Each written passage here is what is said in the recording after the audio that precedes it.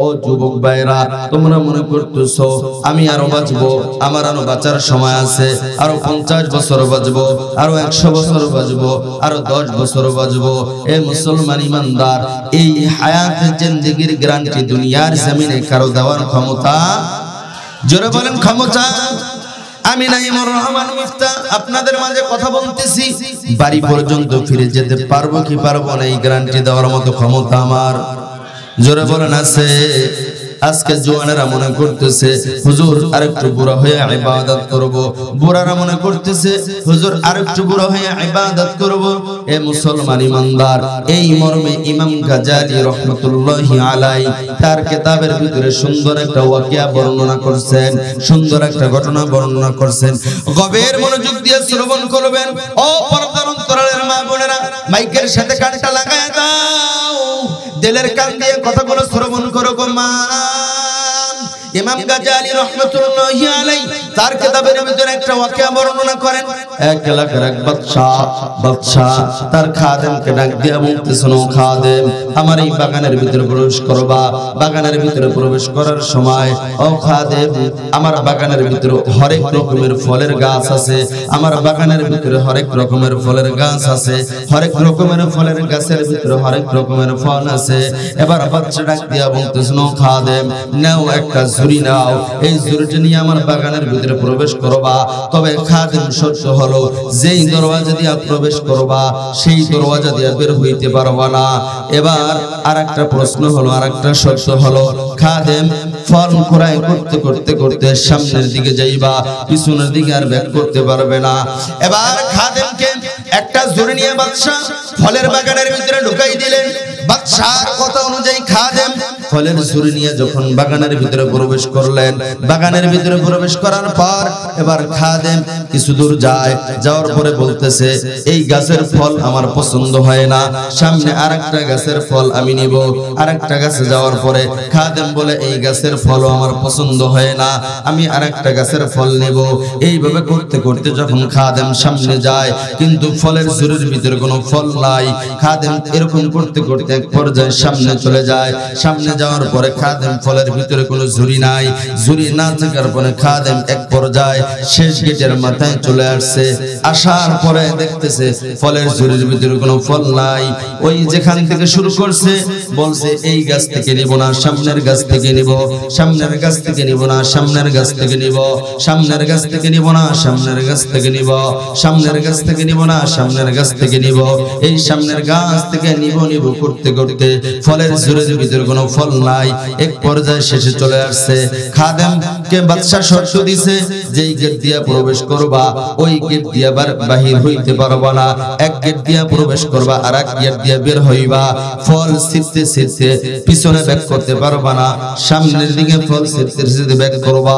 খবরদার ঝুড়ির ভিতরে ফল না নিয়ে বাড়িতে আসবা না, ঝুড়ির ভিতরে ফল নিয়ে বাড়িতে আসবা। খাদেম এক গেট দিয়া প্রবেশ করলেন, প্রবেশ কইরা ফল না নিয়ে আরেক গেটে চলে গেছেন। বাদশার কথা অনুযায়ী পিছনেও ব্যাক করতে পারে না, বাদশার কথা অনুযায়ী ওই গেট দিয়া বের হই, ওই গেট দিয়ে সাইরা অন্য গেট দিয়া বের হইতে পারে না। এ মুসলমান ইমানদার, ইমাম গাজ্জালী রাহমাতুল্লাহি আলাইহি তার কিতাবের ভিতরে ওয়াকিয়াটা বর্ণনা কইরা গোটা দুনিয়ার সমস্ত মানুষদেরকে জানায়া দেন, বাদশার বাদশা হইলেন আমার আল্লাহ। বাদশার বাদশা কে? জোরে খান, বাদশার বাদশা কে? আমার আল্লাহ।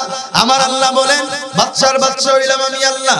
দুনিয়ার জমিনে খাদেমকে পাঠাইছি। খাদেমকে কেন পাঠাইছি? খাদেমকে পাঠানোর উদ্দেশ্য হলো নেক আমলের একটা ঝুড়ি নিয়া, নেক আমলের একটা ঝুড়ি নিয়া আমি আল্লাহ মানুষকে দুনিয়ায় পাঠাইছি নেক আমল করার জন্য। আজকে দুনিয়ায় মানুষ এইসা নেক আমলের ঝুড়ি নিয়া মানুষ দুনিয়ার জমিনে নেক আমল করবে। যাদের 15 বছর বয়স তারা বলে এখন নেক আমল করব না, 20 বছর বয়স হলে করব। যাদের 20 বছর বয়স তারা বলে এখন করব না, 25 বছর বয়স হলে করব। যাদের 25 বছর বয়স তারা বলে এখন নেক আমল করব না, এখন পর্যন্ত আমি টাটকা যুবক, আমি 30 বছর হলে নেক আমল করব। যাদের 30 বছর বয়স তারা বলে এখন পর্যন্ত কি হয়েছে, 40 বছর হলে নেক আমল করব। এ মুসলমান, এইভাবে বয়সের তুলনা দিতে দিতে এক পর্যায়ে যখন 50 বছর উপনীত হয়ে যায়, আল্লাহ যেই নেকের ঝুড়ি নিয়ে আপনাকে আমলের ঝুড়ি নিয়ে দুনিয়ায় পাঠায় পাঠাইছে ওই আমলের ঝুড়িটা হালকা, ওই আমলের ঝুড়ির ভিতরে কোনো আমল নাই। কিন্তু এমন একটা সময় মালাকুল মউত আজরাইল এসে হাজির হয়ে যাবে। আজরাইল এসে হাজির হয়ে যাওয়ার পরে দেখবে আপনার আমলের ঝুড়ির ভিতরে কোনো আমল নাই, আপনার আমলের ঝুড়ি খালি। মালাকুল মউত আজরাইল জানটা কবজ করার পরে যদি আপনার আমলের ঝুড়িটা হালকা হয়ে যায় তাহলে আপনার ঠিকানা হবে সিজ্জিল। আর যদি আপনার আমলের ঝুড়িটা ভারী হয়ে যায় তাহলে আপনার জানটা, আপনার রূহটাকে রাখা হবে ইল্লিয়িনে। আর যদি আপনার আমল নামাটা হালকা হয়ে যায় তাহলে আপনার রূহটা রাখা হবে সিজ্জিনে। এ মুসলমান ইমানদার, আমলের পরীক্ষা দেওয়ার জন্য আল্লাহ দুনিয়ায় পাঠাইছেন। আমলের কেমন দাম আমার আল্লাহ তাআলা বলেন, ইন্নাল্লাযীনা আমানু ওয়া আমিলুস সালিহাত কানাত লাহুম জান্নাতুল ফিরদাউসি নুজুলা। আমার আল্লাহ তাআলা বলেন, ও বান্দা, দুনিয়ার জমিনে ঈমান ঈমান ঈমান ওয়া আমিলুস সালিহাত, ঈমান আনার পরে যদি নেক আমল করো, নেক আমল করলে কি লাভ? কানাত লাহুম জান্নাতুল ফিরদাউসি নুজুলা। ঈমান আনার পাশাপাশি যদি নেক আমল করতে পারো, আমি আল্লাহ তাআলা তোমাদেরকে সবচেয়ে দামি জান্নাত, জান্নাতুল ফিরদাউস দান করব। বলেন সুবহানাল্লাহ। শর্ত হলো ঈমান। ঈমানের ভিতরে ভেজাল থাকা যাবে না। কি থাকা যাবে না? আমাদের ঈমানের ভিতরে ভেজাল আছে না নাই? জোরে কোন আছে না নাই? এ মুসলমান ইমানদার, বাংলার জমিনে যত প্রতিবাদ হয়েছে তার ভিতরে যুবকদের সংখ্যা বেশি না কম?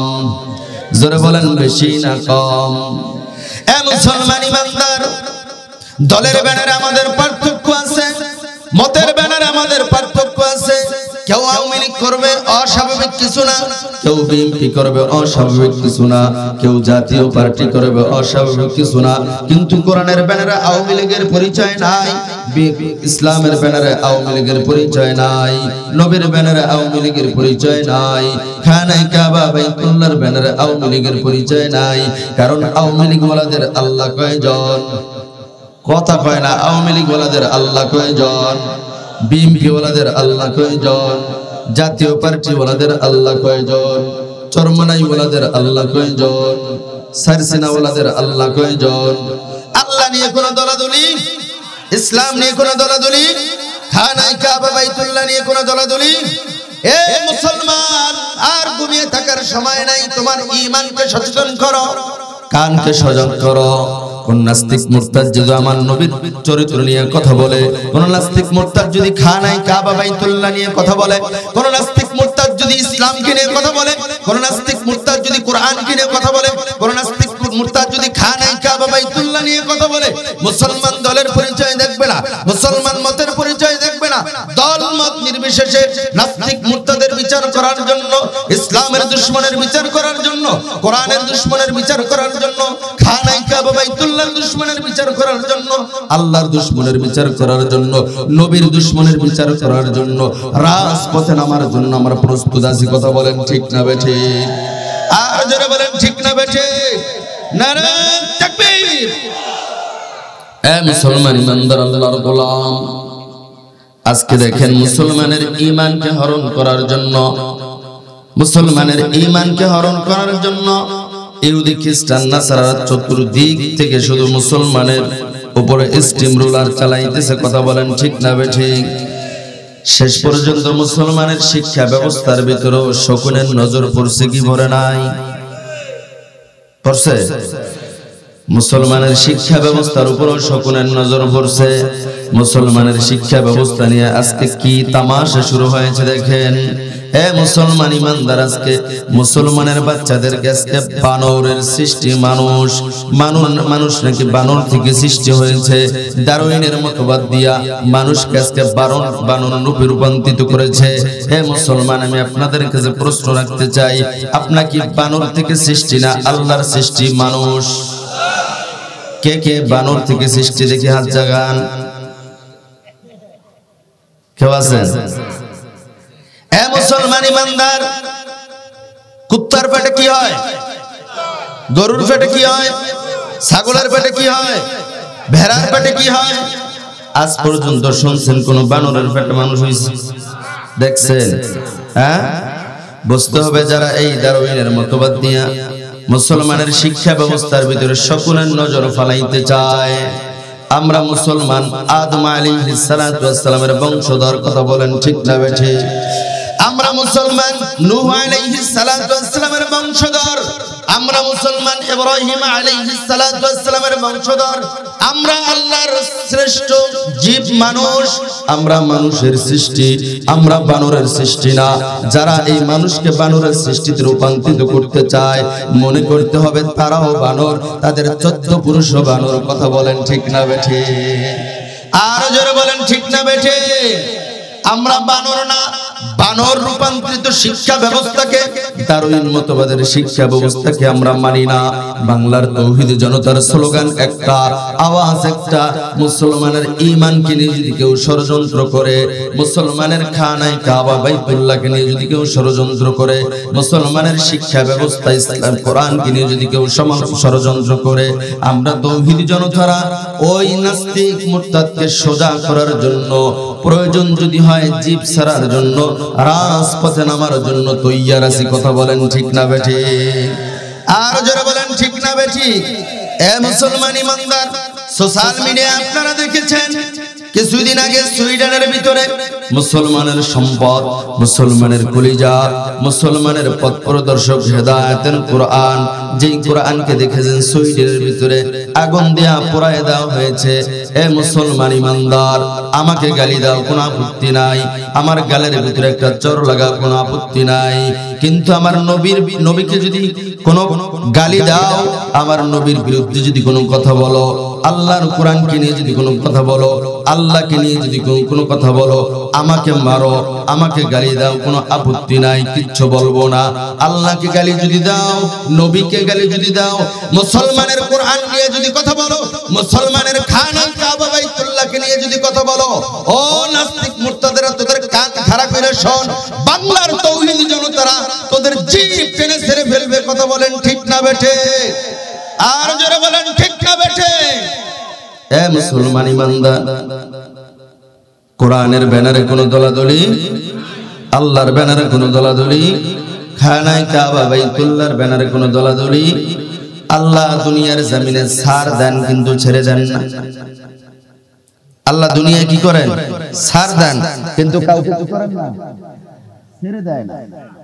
নমরুদ বেশি বাড়ছে, বাড়তে বাড়তে এমন একটা পর্যায়ে চলে গেছে নমরুদ বাড়তে বাড়তে আনা রব্বুকুমুল আলা, নমরুদ খোদাই দাবি করছে।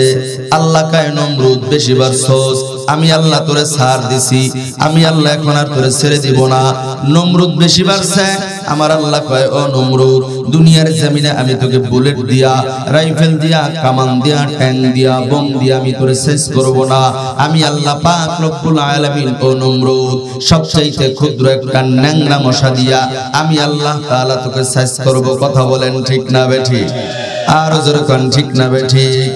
আমার আল্লাহ নমরুদকে একটা ন্যাংরা মশা দিয়ে শেষ করছে। ফেরাউন বেশি বাড়ছে, আমার আল্লাহকে আমি ছাড় দেই, কিন্তু কাউকে ছেড়ে দেই না।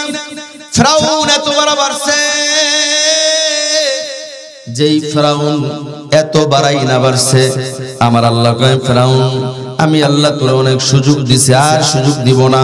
মুসা পয়গম্বরকে তাড়া করানোর জন্য ফেরাউন যখন তার সৈন্য নিয়ে নীল দরিয়ায় চলে গেছে, মুসা পয়গম্বরকে আল্লাহর কাছে সাহায্য চায়, আমার আল্লাহ তাআলাটা 12টা রাস্তার ব্যবস্থা করে দেয়। চিল্লায় বলেন আল্লাহু আকবার, জবান খুলে বলেন আল্লাহু আকবার। মুসা পয়গম্বর সৈন্যদেরকে নিয়ে নদী পাড়ি দিয়ে চলে গেছেন। ফেরাউন যখন সৈন্যদেরকে নদীর মাঝখানে চলে আসছেন, আমার আল্লাহ নীল দরিয়ার পানি দুই দিক থেকে চাপ দেওয়া শুরু করে দিয়েছে। আমার আল্লাহ ওই নীল দরিয়ার ভিতরে ফেরাউনকে ওই পানির ভিতরে চুবায় ডুবায় মারছে, শুধু মাইরাই শেষ করে নাই। আমার আল্লাহ কয়, ও ফেরাউন, দুনিয়ার নিদর্শন হিসাবে, দুনিয়ার মানুষের কাছে নিদর্শন হিসাবে আমি আল্লাহ তাআলা ফেরাউন করলাম মিশরের জাদুঘরে কিয়ামত পর্যন্ত দুনিয়ার মানুষকে দেখানোর জন্য রাইখা দেব, কথা বলেন ঠিক না বেঠিক? আর জোরে বলেন ঠিক না বেঠিক? এ মুসলমান ইমানদার, সাদ্দাত এত বাড়াই বাড়ছে, তাফসীরে খাজানের ভিতরে লেখা হয়, কষ্ট হয় আপনাদের? চলবে? হ্যাঁ, কারা কারা চলার পক্ষে? লিল্লাহি তাকবীর, লিল্লাহি তাকবীর। আল্লাহ সবাইকে কবুল করুক, বলি আমিন। আর জোরে বলি আমিন। সাদ্দাত এত বাড়াই বাড়ছে, তাফসিরে খাজানের ভিতরে বর্ণনা করা হয় সাদ্দাত দুনিয়ার জমিনে 12,000 একর জমি নিয়া, কয় হাজার, জোরে বলেন কয় হাজার, 12,000 একর জমি নিয়া সাদ্দাত বিশাল একটা বালাখানা বানিয়েছে। যেই বালাখানার ভিতরে এমন কোন নাজ নিয়ামত যে নাই যারা না রাখছে। এই বিশাল বালাখানা মনে করেন আজকে হলো ফেব্রুয়ারি মাসের 6 তারিখ, এই ফেব্রুয়ারি মাসের 10 তারিখ সাদ্দাত বালাখানা উদ্বোধন করবে। সমস্ত জায়গায় দারওয়ান ফিট কইরা দিছে, এমপি মন্ত্রী সব জায়গায় ঠিক করা আছে, ফিট করা আছে। সাদ্দাত বিশাল একটা কাফেলা নিয়া আগামী ফেব্রুয়ারি মাসের 10 তারিখ মনে করেন সাদ্দাত তার বালাখানা উদ্বোধন করার জন্য রওনা হয়ে গেছে। সাদ্দাত তার মন্ত্রী পরিষদদেরকে ডাক দিয়া বলে, ও মন্ত্রী পরিষদেরা, আমার গেটের দরওয়াজায় যেন কেউ বাধা না দেয়, কেউ যেন গেটের দরওয়াজায় না থাকতে পারে, গেটের দরওয়াজায় কাউকে থাকতে দিবা না। আমার বালাখানায় আমি যতক্ষণ প্রবেশ না করব কাউকে আমার বালাখানায় প্রবেশ করতে দিবা না। সাদ্দাত তার সৈন্যদের কিনে যখন বালাখানায় প্রবেশ করলেন, বালাখানায় প্রবেশ করার আগে যখন গেটের কাছে গেলেন, যাওয়ার পরে দেখতেছেন এক আল্লাহর বান্দা মুসাফির হালাতে গেটের দরওয়াজায় বসা। এবার সাদ্দাত প্রশ্ন করেন, মান আনতা, আপনি কে, কে আপনার পরিচয়? এবার ওই মুসাফির ডাক দিয়া বলতেছেন, আনা মালাকুল মউত, আমি হইলাম আজরাইল। এবার সাদ্দাত ডাক দিয়া বলে, ও ভাই মালাকুল মউত আজরাইল, কেন আপনি এখন এখানে আসছেন, কি কারণে? এবার মালাকুল মউত আজরাইল ডাক দিয়া বলে, সাদ্দাত, আমি আসছি আল্লাহর পক্ষ থেকে তোমার জানটাকে কবজ করার জন্য, তোমার জানটাকে দুনিয়ার জমিন থেকে নিয়ে যাওয়ার জন্য। সাদ্দাত মালাকুল মউত আজরাইলকে বলতেছেন, ও ভাই মালাকুল মউত আজরাইল, আমাকে 1 ঘন্টা সময় দাও, আমি একটু আমার বালাখানাটা ঘুরে দেখতে চাই। তাফসিরে খাজানের ভিতরে লেখা হয় সাদ্দাত যখন এই দাবি করলেন, হযরত আজরাইল আলাইহিস সালাতু ওয়াস সালাম আমার আল্লাহর কাছে সুপারিশ করলেন, ও আল্লাহ, সাদ্দাত 1 ঘন্টা সময় চায় তার বালাখানাটা ঘুরে দেখার জন্য, তার বালাখানাটা উদ্বোধন করার জন্য। এবার আজরাইলকে আমার আল্লাহ ডাক দিয়া বলেন, আজরাইল, দুনিয়ায় এত জান কবজ করলা, কোন জান কবজ করার সময় তো আমি আল্লাহর কাছে সময় চাও না, পারমিশন চাও না, আজকে কেন সাদ্দাতের জান কবজ করার জন্য পারমিশন চাও? সাদ্দাতের প্রতি কি তোমার মায়া লাগছে নাকি? এবার আজরাইল ডাক দিয়া বলে, মালিক, সাদ্দাতের প্রতি আমার একটু মায়া লেগে গেছে, দয়া লেগে গেছে। এবার আমার আল্লাহ ডাক দিয়া বলে, সাদ্দাত, ও আজরাইল, দুনিয়ার জমিনে এত জান কবজ করলা, কোন জান কবজ করার জন্য তোমার মায়া লাগে না, কোন জান কবজ করার জন্য তোমার দয়া লাগে না, আজকে কেন সাদ্দাতের জানটা কবজ করার জন্য মায়া লাগে? ও আজরাইল, দুনিয়ার জমিনে আর কোন জান কবজ করার সময় তোমার মায়া লাগছে কিনা? এবার আজরাইল ডাক দিয়ে বলে, আল্লাহ, আরেকটা জান কবজ করার সময় আমার বড় মায়া লাগছে। নীল দুনিয়ার ভিতরে বড় একটা জাহাজ চলতেছে, জাহাজ, ওই জাহাজের ভিতরে একটা প্রেগনেন্ট মহিলা, ওই জাহাজের ভিতরে বাচ্চা ডেলিভারি দিয়েছে। বাচ্চা ডেলিভারি দেওয়ার পরে আপনি হুকুম করছেন আমাকে জান কবজ করার জন্য, আমি জান কবজ করেছি। ও আল্লাহ, ওই যে ছোট্ট বাচ্চাটা, ছোট্ট শিশুটাকে রেখে জানটা কবজ করার জন্য আমার বড় মায়া লাগছে। এবার আমার আল্লাহ পাক রব্বুল আলামিন ডাক দিয়া বলেন, ও সাদ্দাত, আমার আল্লাহ ডাক দিয়া বলেন, ও আজরাইল, তুমি ওই নীল দরিয়ার জাহাজের মহিলাটার জান কবজ করা পর্যন্তই তোমার খবর আছে, এরপর কি আর তোমার কোনো খবর আছে কিনা? এবার আজরাইল ডাক দিয়া বলে, মালিক, আমার আর কোনো খবর নাই, আমার কাছে আর কোনো সংবাদ নাই, আমার কাছে আর কোনো খবর নাই। এবার আমার আল্লাহ ডাক দিয়া বলেন, ও আজরাইল, তুমি কি জানো ওই শিশুটার কি হয়েছে, শিশুটার কি অবস্থা? আমি আল্লাহ পাক রব্বুল আলামিন ওই শিশুটাকে একটা তক্তার ভিতরে বাসায়া জঙ্গলার কিনারায় নিয়া বাগিনীর দুধ খাওয়াইয়া লালন পালন কইরা আমি আল্লাহ বড় বানাইছি। আজকে এই হলো সেই সাদ্দাত, যেই সাদ্দাতকে আমি আল্লাহ এত সম্পদ দিলাম, এত টাকা পয়সা দিলাম, এত অর্থ সম্পদ দিলাম, এত প্রাচুর্য দিলাম। ওই সাদ্দাত আজকে আমি আল্লাহর সাথে চ্যালেঞ্জ করে বালাখানা বানাইছে। ও আজরাইল, তুমি জানো না এই হলো সেই সাদ্দাত, যেই সাদ্দাতকে আমি এত অর্থ সম্পদ দেওয়ার পরও সাদ্দাত আমার সাথে গাদ্দারি করেছে।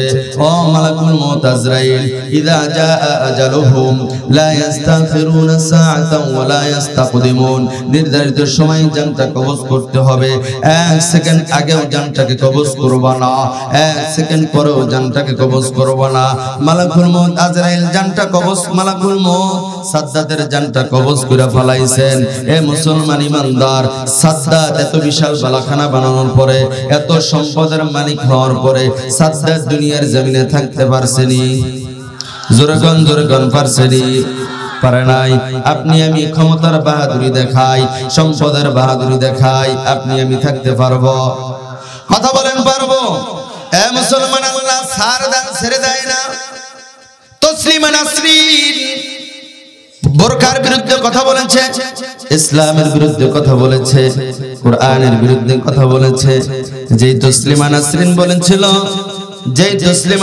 বলেছিল একটা পুরুষ যদি 4টা বিবাহ করতে পারে তাহলে একটা নারী কেন 4টা বিবাহ বসতে পারবে না একটা নারী কেন 4টা বিবাহ করতে পারবে না বলেন না আউযুবিল্লাহ যেই তসলিমা নাসরিন বলেছে পেট হলো আমার বাচ্চা যেখান থেকে মন চায় আমি সেখান থেকে নেব এটা দুনিয়ার কারো জানার ক্ষমতা নাই দুনিয়ার কারো কাছে আমার প্রশ্ন বদ্ধ হওয়ার ক্ষমতা নাই এ মুসলমান ইমানদার বোঝা যায় বোঝা যাবে বোঝা গেল কুকুরনির অভ্যাস হলো যার কাছ থেকে মন চায় তার কাছ থেকে বাচ্চা নাই যার কাছ থেকে মন চায় তার কাছ থেকে প্রেগনেন্ট হয় কিন্তু কোন মুসলমানের বাচ্চা অবৈধভাবে কোনো বাচ্চা পেটের ভিতরে ধারণ করতে পারে না কথা বলেন ঠিক না বেঠিক আর জোরে বলেন ঠিক না বেঠিক তসলিমা নাসরিন এত বাড়াই বাড়ছে আমার আল্লাহ তাআলা এমন পঙ্গু বানাই দিয়েছে দুনিয়ার জমিনে যতদিন বাঁচবে আর হাঁটা চলাফেরা করার ক্ষমতা নাই কথা বলেন ঠিক না বেঠিক এ মুসলমান আল্লাহ ছাড় দেন কিন্তু ছেড়ে দেয় না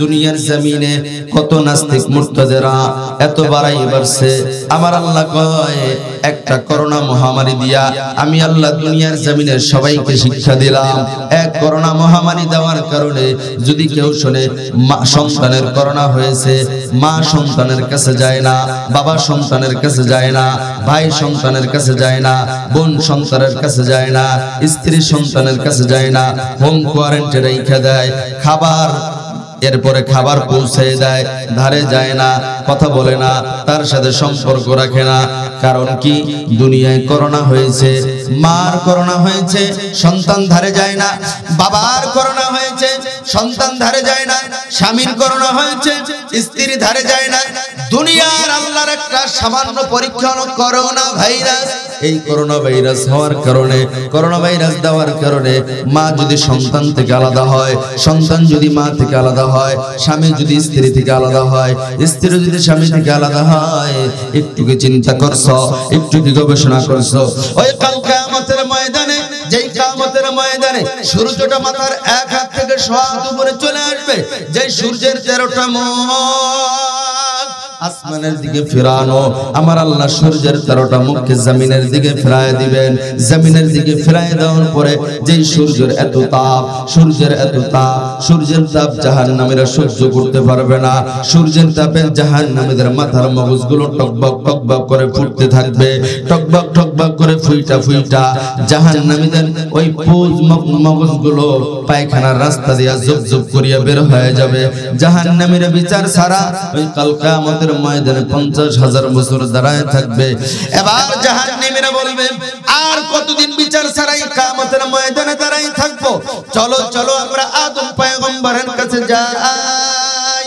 সবাই চলে যাবে আদম পয়গম্বরের কাছে আদম পয়গম্বরের কাছে যাওয়ার পরে আদম পয়গম্বরকে ডাক দিয়ে বলেন ও আবুল বাশার পয়গম্বর আদম আমরা কিয়ামতের ময়দানে 50,000 বছর বিচারের কাজ ছাড়া দাঁড়ায় আছি আপনি একটু আজকে আল্লাহর কাছে সুপারিশ করেন আদম পয়গম্বর ডাক দিয়ে বলবেন না আমি পারবো না কেন পারবেন না আদম পয়গম্বর ডাক দিয়ে বলবেন আমার আল্লাহ নিষেধ করেছেন ওয়ালা তাকরাবা হাদিহিশ শাজারাতা ফাতাকুনা মিনাল যালিমিন হে আদম গন্ধম ফলের গাছের ধারে কাছেও যাইবা না গন্ধম ফল ভক্ষণ করবা না আমি শয়তানের ওয়াসওয়াসায় পড়ে শয়তানের ধোঁকায় পড়ে অন্যায় করেছি আমার আল্লাহ যদি আজকে প্রশ্ন করেন আমি জবাব দিতে পারবো না যাও তোমরা নূহ পয়গম্বরের কাছে যাও নূহ পয়গম্বর নফসি নফসি বলবে নূহ পয়গম্বর বলবে যাও তোমরা ইব্রাহিম পয়গম্বরের কাছে যাও ইব্রাহিম পয়গম্বর নফসি নফসি বলবে যাও তোমরা মুসা পয়গম্বরের কাছে যাও মুসা পয়গম্বর নফসি নাফসি নাফসি বলবে।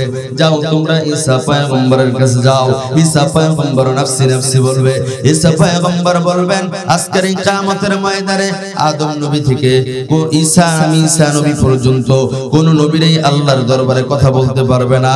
আজকের এই কিয়ামতের ময়দানে একমাত্র শুধুমাত্র কেবলমাত্র আল্লাহর ইজলাসে আল্লাহর সামনে দাঁড়ায়া ওয়ালি ওয়ান পারসন, ওয়ালি ওয়ান একজন একমাত্র আল্লাহর দরবারে কথা বলবেন, যিনি হলেন সরকারে দু আলম, যিনি হলেন আখির জামানার পয়গম্বর, যিনি হলেন ইমামুল মুরসালিন জনাবে মুহাম্মদুর রাসূলুল্লাহ সাল্লাল্লাহু আলাইহি ওয়াসাল্লাম। চিল্লায়ে বলেন আল্লাহু আকবার। আর জোরে বলেন আল্লাহু আকবার। এ মুসলমান, বিচারের কাজ শুরু হয়ে যাবে।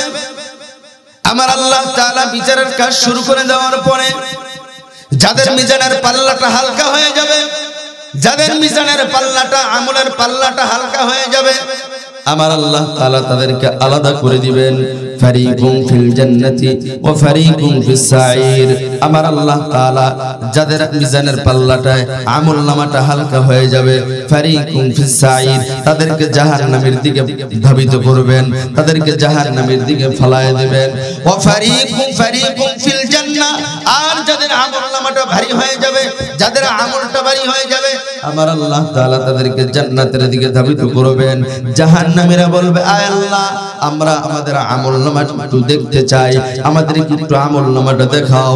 জাহান্নামীদেরকে আমার আল্লাহ বাম হাতটা পিছন দিক থেকে ঘোরায়া বুকের ভিতর থেকে বাইর কইরা আমার আল্লাহ জাহান্নামীদেরকে বলবেন ইকরা, পড়ো কিতাবাকা, তোমার আমলনামা, তোমার বই। কাফা বিনাফসিকাল ইয়াউমা আলাইকা হাসিবা, আজকের এই দিনে তুমি তোমার আমলনামা নিজে পড়ার জন্যই যথেষ্ট হয়ে যাবা। আজকের এই দিনে তুমি তোমার আমলনামা নিজে পড়ার জন্য যথেষ্ট হয়ে যাবা।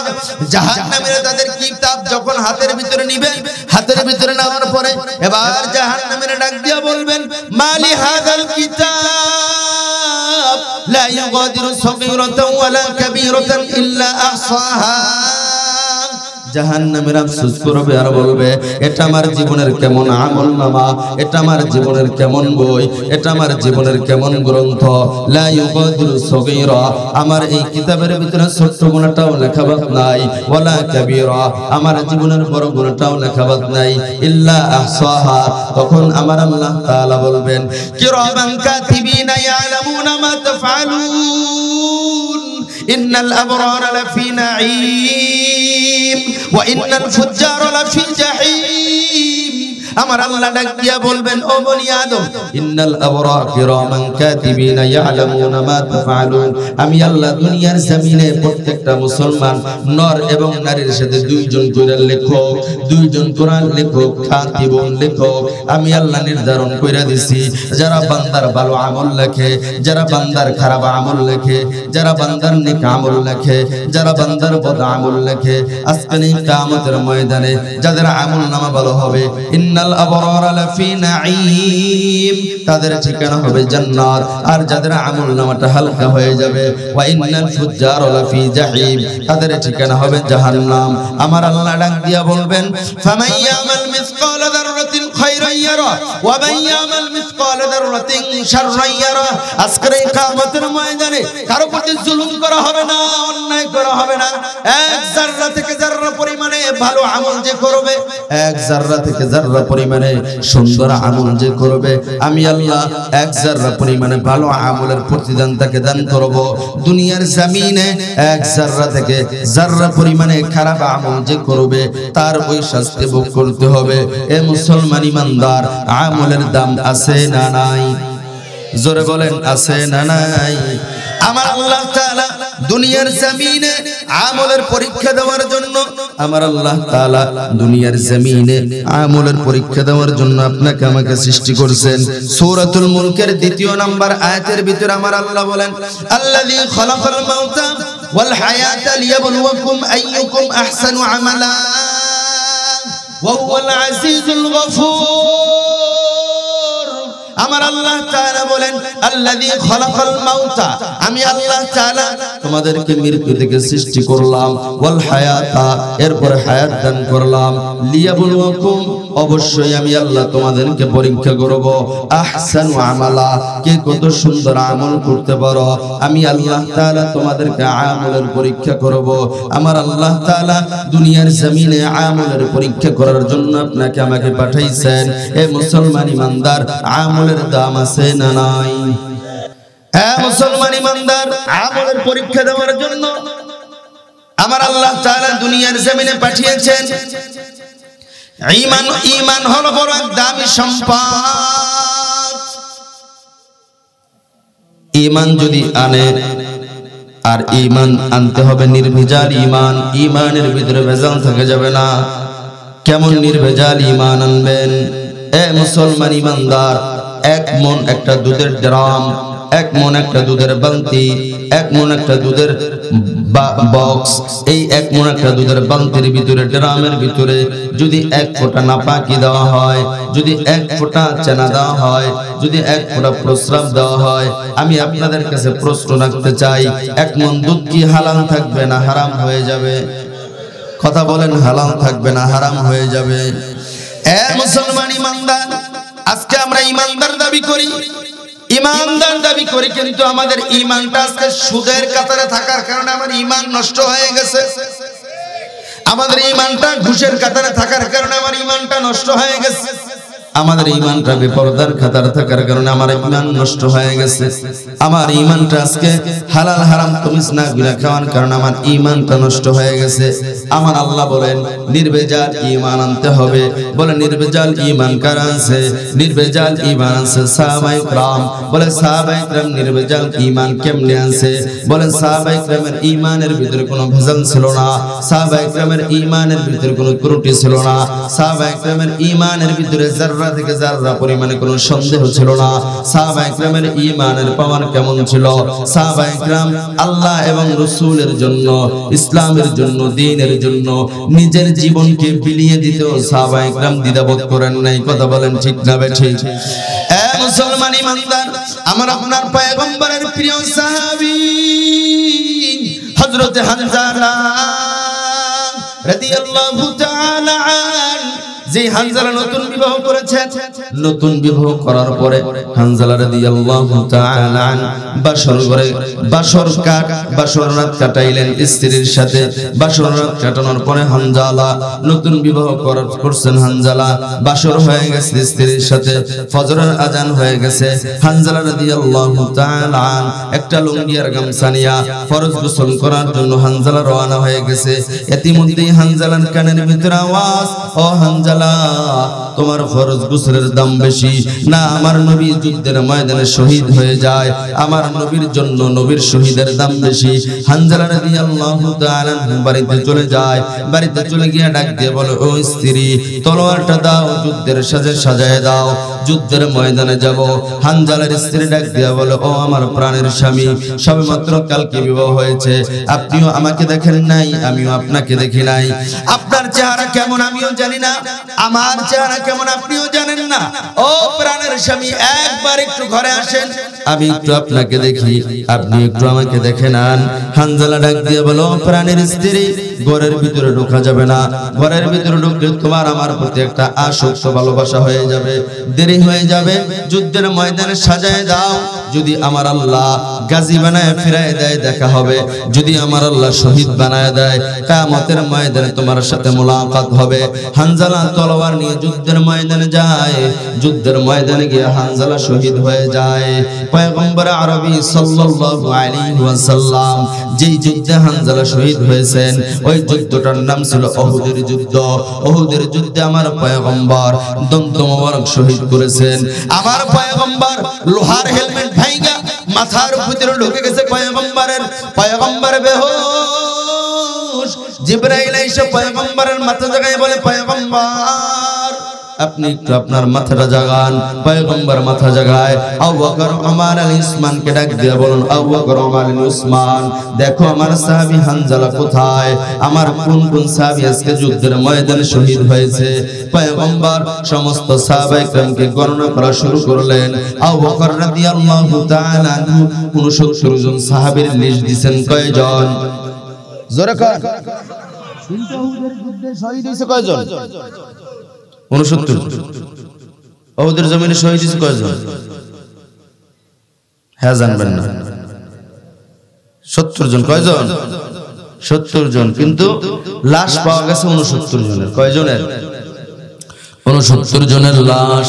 পয়গম্বর আরবি সাল্লাল্লাহু আলাইহি ওয়াসাল্লাম 69 জন সাহাবীর লাশ যখন পয়গম্বরের সামনে এসে হাজির করলেন, পয়গম্বরের সামনে যখন ঈশা সমস্ত লাশগুলোকে পয়গম্বরের সামনে দেওয়া হলো, পয়গম্বর আরবি সাল্লাল্লাহু আলাইহি ওয়াসাল্লাম সমস্ত লাশগুলোকে যখন পয়গম্বর তদারকি করতেছেন, এ মুসলমান ইমানদার, ইতিমধ্যেই এক আল্লাহর বান্দি দৌড়ে আসছে। এক আল্লাহর বান্দি দৌড়ে আইসা পয়গম্বরকে ডাক দিয়া বলেন, পয়গম্বর, আজকের এই যুদ্ধের ময়দানে সমস্ত সাহাবীদেরকে বিনা গোসলে দাফন দিবেন, কিন্তু আপনার সাহাবী হানজালাকে বিনা গোসলে দাফন দিবেন না। হানজালাকে গোসল করায় তারপরে দাফন দিবেন, কারণ হানজালার উপরে গোসল ফরজ। হানজালাকে বিনা গোসলে দাফন দেওয়া যাবে না। পয়গম্বর আরবি সাল্লাল্লাহু আলাইহি ওয়াসাল্লাম বলেন, মান আনতা, আপনি কে? আপনার পরিচয় কি? বলে, আমি হইলাম হানজালার স্ত্রী, গতকালকে আমাদের বিবাহ হয়েছে। পয়গম্বর ডাক দিয়ে বলেন, এখানে তো কোনো হানজালার লাশ নাই। এর মধ্যে জিবরাইল আলাইহিস সালাতু ওয়াস সালাম এসে হাজির হয়ে যায়। ও পয়গম্বর, হানজালার লাশ দুনিয়ার জমিনে নাই, হানজালার লাশ আল্লাহ ফেরেশতা দিয়ে আসমানে উঠাই নিছে। বলেন আল্লাহু আকবার। আর জোরে বলেন আল্লাহু আকবার। ও পয়গম্বর, হানজালার লাশ আমার আল্লাহ ফেরেশতা দিয়ে আসমানে উঠাই নিছে। যেই হানজালা নবীর প্রেমে, নবীর মুহাব্বতে, নবীর প্রতি এত ভালোবাসা দেখায়া যেই হানজালা নতুন স্ত্রী সাইরা যুদ্ধের ময়দানে এসে শহীদ হয়ে গেছে, আমার আল্লাহ ওই হানজালার গোসল দুনিয়ার কোনো পানি দ্বারা করাইবেন না। আমার আল্লাহ ওই হানজালার গোসল আসমানের পানি দ্বারা করাইবেন, জান্নাতের পানি দ্বারা করাইবেন, দুনিয়ার কোনো মানুষ দ্বারা গোসল করাইবেন না। আমার আল্লাহ ওই হানজালাকে জান্নাতি ফেরেশতা দ্বারা গোসল করাইবেন। বলেন সুবহানাল্লাহ। এই মুসলমান ইমানদার, ঈমানের দাম আছে না নাই? এজন্য এমন ঈমান আনতে হবে। বলে ঈমানের পাওয়ার হবে এমন। ঈমান কেমন ঈমান? সাহাবায়ে কিরাম এমন ঈমান আনছেন, দুনিয়ার বুলেট, কামান, রাইফেল কিছুই ভয় পায় নাই। পয়গম্বর আরবি সাল্লাল্লাহু আলাইহি ওয়াসাল্লাম বলেন, নবিয়্যিনা লা নাবিয়্যা বাদি, আমি শেষ পয়গম্বর, আমার পরে দুনিয়ায় আর কোনো পয়গম্বর আসবে না। সাহাবায়ে কেরাম প্রশ্ন করলেন, ও পয়গম্বর, আপনার বিদায়ের পরে, আপনার ইন্তেকালের পরে দুনিয়ার জমিনে আমরা কার কাছ থেকে ইলম শিখব? কার কাছ থেকে মাসআলা শিখব? কার কাছ থেকে দ্বীন শিখব? পয়গম্বর বলেন, ইন্নাল উলামা ওয়ারাসাতুল আম্বিয়া, দুনিয়ার জমিনে আমি পয়গম্বরের বিদায়ের পরে দুনিয়ার জমিনে তোমরা আলেমদের কাছ থেকে ইলম শিখবা, তোমরা আলেমদের কাছ থেকে মাসআলা শিখবা, তোমরা আলেমদের কাছ থেকে দ্বীন শিখবা। এবার পয়গম্বরের কাছে সাহাবায়ে কেরাম প্রশ্ন করলেন, পয়গম্বর, দুনিয়ার জমিনে কেন আমরা আলেমদের কাছ থেকে ইলম শিখব? কেন আলেমদের কাছ থেকে আমরা মাসআলা শিখব? এই প্রশ্নের জবাবে আমার আল্লাহ কোরআনের আয়াত নাযিল করে দিলেন, ইন্নামা ইয়াখশাল্লাহা মিন ইবাদিহিল উলামা, দুনিয়ার জমিনে শুধুমাত্র কেবলমাত্র একমাত্র উলামায়ে কেরাম আল্লাহকে ভয় করে। কথা বলেন ঠিক না বেঠিক? জোরে বলেন ঠিক না বেঠিক? আজকে উলামায়ে কেরাম আল্লাহকে ভয় করার কারণে, আলেমদের দিলের ভিতরে আল্লাহর ভয় থাকার কারণে নবীওয়ালা কাজ আলেমরা করেন। আমার নবী বাতিলদের বিরুদ্ধে আমার নবী লড়াই করছেন, কাফেরদের বিরুদ্ধে আমার নবী যুদ্ধ করছেন। আমার নবীও শিহাবে আবু তালিবে 3 বছর আমার পয়গম্বর জেল খাটছেন, ইউসুফ পয়গম্বর জেল খাটছেন, আইম্মে মুজতাহিদিনগণ জেল খাটছেন, সাহাবায়ে কেরাম জেল খাটছেন। কথা বলেন ঠিক না ভাই ঠিক?